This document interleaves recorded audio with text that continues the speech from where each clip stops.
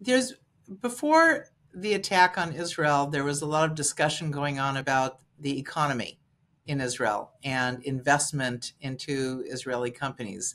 And you being both a venture capitalist as well as a chairman of technology companies, I'd like to get your perspective on what you see happening in months to come with respect to investment into Israeli companies. So short term, it's hard.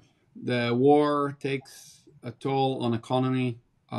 It's a war is an expensive thing, and somebody needs to pick up the bill, and the government would need to pay a lot of money to support the citizens, reserve duty, and so forth.